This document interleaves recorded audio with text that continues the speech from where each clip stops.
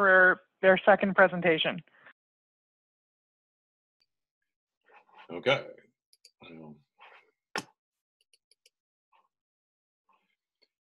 All right. So I'm going to launch into 100,000 years of history and do it in 10 minutes or so. So it's quite a task. So what I want to do is look at history differently through a cognitive lens, which means through how we've used our consciousness. And I think this looks at history differently because we tend to think of ourselves as the latest, greatest iteration of the humans, whereas this recognizes that for 30, 40,000 years, our brains have been formed already and that the contexts are different. And so we can learn from history in a different way than just through the winners and the losers of how we've described it. So wanting to jump through this history and to see, all right, so Homo sapiens, that's us, as opposed to the green, which is the Homo erectus and the Neanderthals. The last couple 100,000 years. Sorry to interrupt, Ted. Are you able to share presenter view? The slides are hard to see in this format. Can you see?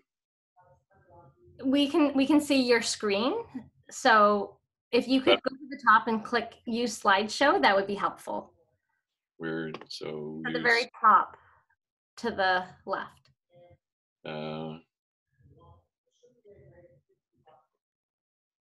It says stop share. No, go to your PowerPoint. In your actual presentation, yeah, on your PowerPoint, yeah, it'll say, there's a button that says end show. Next to it, it says use slideshow. And I think that's what you need to be clicking so that it's large sized. Oh. Is that better? Nope, now we lost you entirely. So share screen again.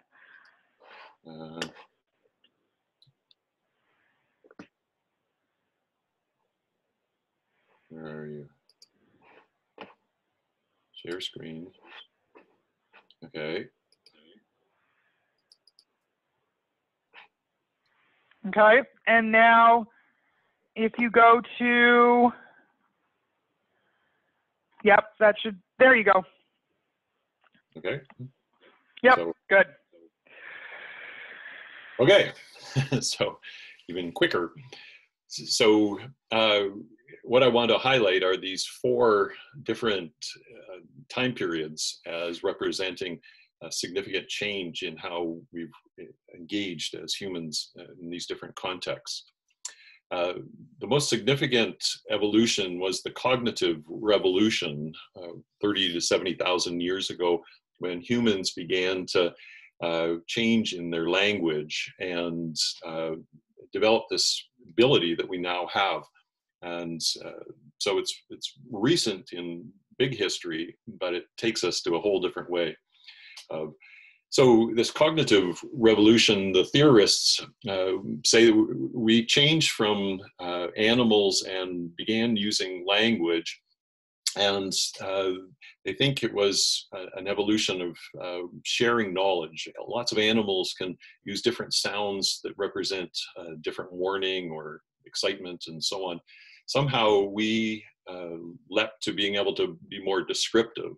There's a lion down by the river, we need to chase it away, or we need to run away. And so we evolved language to be more descriptive for ourselves rather than getting eaten. The other theory is that gossip, sharing information about each other in our small groups, changed our language. We need to know whose strengths and weaknesses we could depend on. And so these are the theories of how language came to us. In the midst of this language, looking at the wonderment, looking at the stars, and we began to tell stories about this wonderment and how the stars are connected, literally connecting the dots. So the root stories of hunter-gatherers, that nature is a loving parent, nature's my family, we're all connected, we all have relations with the spirits. So there wasn't religion per se, because everyone lived in a spiritual, interconnected way. This was how early folks looked at the world. Around 30, 40,000 years ago, symbolic expressions, this zoomorphic sculpture represents a leap forward in using symbolism to describe our interconnection. Cave art was part of this evolution. This ostrich egg was carved as a way to represent to other groups friendship. And so if food was scarce in my area, I was able to redeem these ostrich egg sculptures. We recognized from these early folks that they lived primarily in groups of 50 to 100 people and had different values and belief systems. One group was evolved around a nuclear family. Others had an open family structure. Some accepted homosexualities, others didn't. But we recognize how highly intelligent these folks were in terms of understanding their bioregion. They were using their brains to full capacity to understand how the rhythms of nature worked for them. So a brilliant use of thinking. This was one of the characteristics is men and women being equal. And when I Googled this is what came forward. So kind of a silly representation. But what this represents is that in these small groupings, the alpha males were contained by the broader community. So if an alpha male became too aggressive, they stamped down on the alpha males and contained them. And so this created more equality in these smaller groupings. So we jumped to agriculture. Agriculture represented this cultivation of grain that probably happens by wild grain sprinkling beside a path and them recognizing that they could do this year after year, which then led to permanent settlements. One of the downfalls was in changing their diet to these grains was people were less healthy than the hunter-gatherers. And this created more infant mortality, but because they're in smaller settlements and so on, they were able to have more children. So it was a compensation of more food, but less nutritious food and therefore less healthy.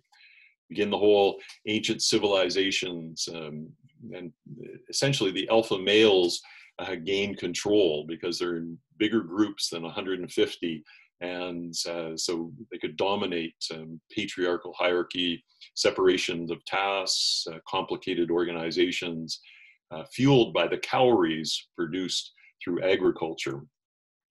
And so we see the world as it changed and evolved with different philosophies and different takes. And the Chinese with one, and Greece and our Judeo-Christian understanding in the middle there. This represents a timeline from, I mentioned there spiritual interconnectedness to polytheism. As agriculture came into the fore, began to see wind and fire and water and represented as different spiritual entities. As civilizations come along, then we shift into monotheism, which kind of represented the shift to patriarchal hierarchy. And so the divine was understood in this monotheistic way, similar to how culture was evolving. One of the huge backdrops to our thinking is Socrates and Plato and dualistic thinking. And we begin to get this separation of gods and humans and mind, body, and humans and nature.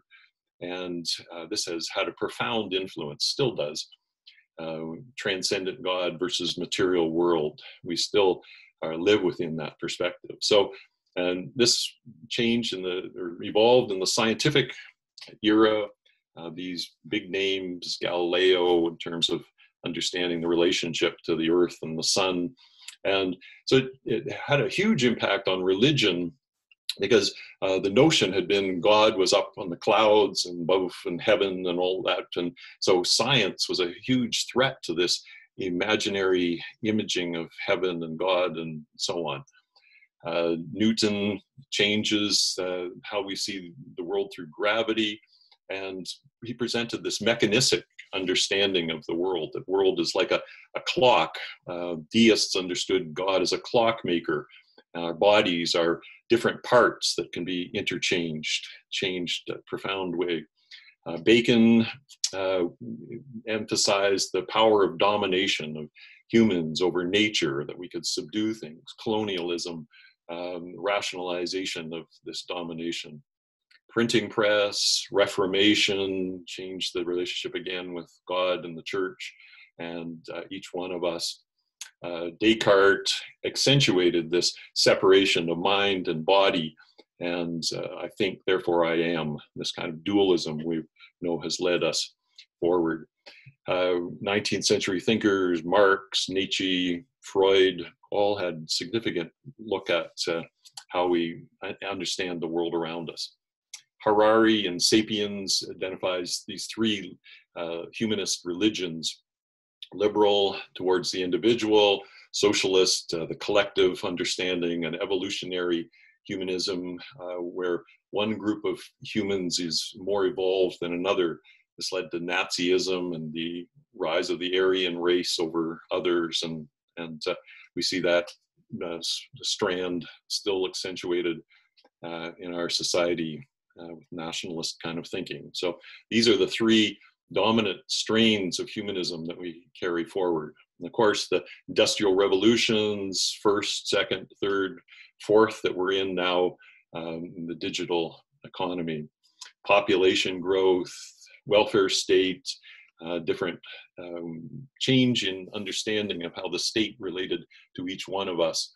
Our Anglo approach is means tested as opposed to the Scandinavian one that is more inclusive of all.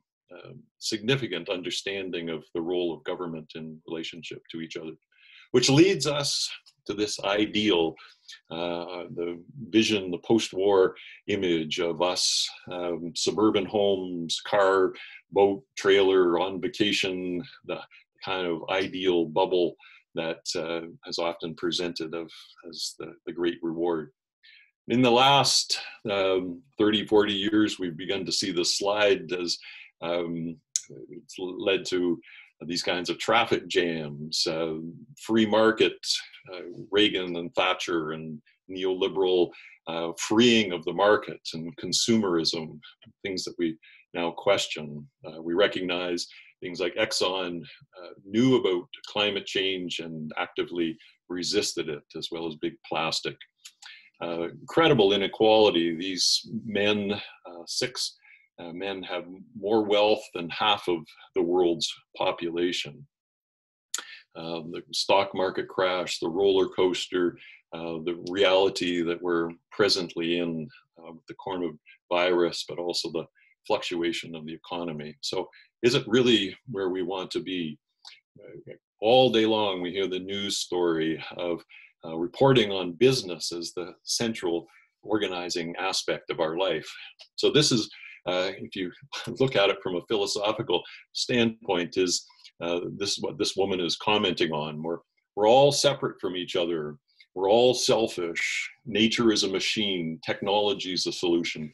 Everything is meaningless. Fill it with consumerism. Is that the background message of what we're hearing? Carbon in the atmosphere. So is this a time of the end of the capitalist era? Is it an opportunity to think differently at our historical picture? Is the eco-commoning period this time of liminal change that we're in? Is there an opportunity out of these challenges? Can we look at this history differently and see that groupings of 50 and 100 people, neighborhoods, is a good way to organize, that it brings more equality, that we can have different values and perspectives that are different, what commons group? Can we be interrelated and highly intelligent in our bioregionalism? Do we need to look at our root stories again, understanding that nature is a loving parent? We're all in a wonderful family, that we're interrelated.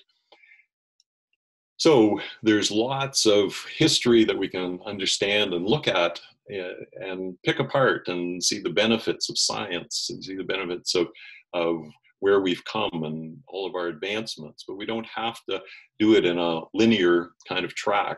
There's all kinds of experiments that are going on, and in the third section I'll explore them more thoroughly. But I wanted to give this snapshot of history to say that we can look deeply at who we are as humans, and that provides a framework, a way to think differently about where we've been and where we need to go. So do I have I think I have the questions, yes. So when you look back at the scope of our cognitive history, what can you leave behind? What do we want to carry forward into this next period? So let's take some time to reflect on these things.